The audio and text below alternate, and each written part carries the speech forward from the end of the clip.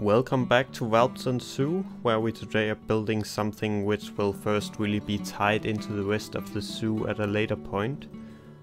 But I'll explain more about that soon. The last episode was a short one. I had COVID for most of last week, so I didn't really had a lot of motivation for a longer video. But I still wanted to show off what I had been working on. I'll make sure to give a better tour of the reindeers and the other new installments in the park at a later point.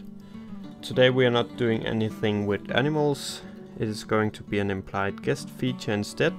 I'm planning on making a small corner of the park into a resort of a kind with some sleeping facilities, which is something you see more and more of in zoos, at least here in Europe. And with this zoo being partly owned by a ski resort, it made good sense to offer some alternative housing attractions for the guests, which are placed in and around the zoo.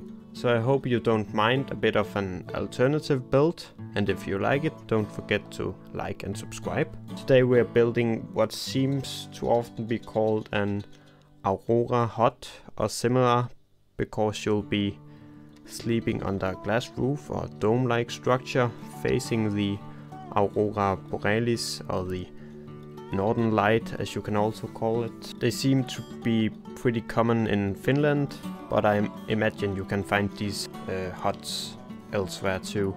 It seemed like a thing that would be fun to implement in this park. Of course the guest can't actually use them, but I believe they at least are going to look great in the background of the park placed on a mountainside. I don't often do buildings like this, especially not with visible furnitures and stuff like that inside of them. So I did it to challenge my detailing skills a bit too. Especially the bed was tricky, so what you see me build in this video I ended up changing again after I ended the recording. I also changed a bit more than that, like adding lamps and other minor details. Today I'm just focusing on the building itself. Another day we will decide on how many of these we want in the park and the exact placement of them and so.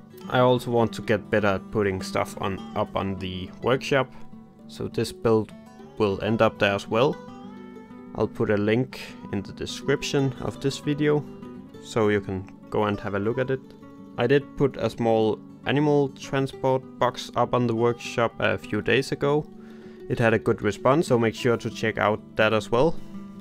Otherwise I feel like this zoo is starting to find its style.